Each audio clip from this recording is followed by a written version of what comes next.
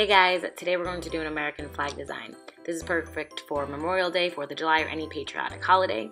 The base color that I'm using is Coconut by Fresh Paint, and I like it because it's just a off-white so that it's going to get that distressed kind of look. So after I make that square in the corner, I'm going ahead and I'm making a wavy line at the bottom with a red shade, and I'm using acrylic paint for all the details as usual.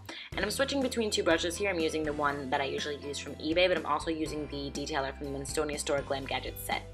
So you don't have to be perfect, and that's why I like doing these waving flags better, because that way you don't have to worry about your lines being absolutely perfect or perfectly spaced or anything like that. I think it's an easier approach. Then I went back in and you could see that I just wanted to fix some things. I just wanted to clean it up. Now the stars were a little bit tricky for me from the angle that I film at, and just because they're really tiny. Everyone always says that my nails are really wide and they're like, oh, you have huge fingers. My hands are very small and my nails are very small, but I understand what people mean when they say that I have wide nails. But for the stars, I think I have a weird approach. I start with that little arrow shape and then I just kind of like fill in from the bottom corner to the side. So from the bottom corner to the side, and then I attach it across, and then I pull it to the other side.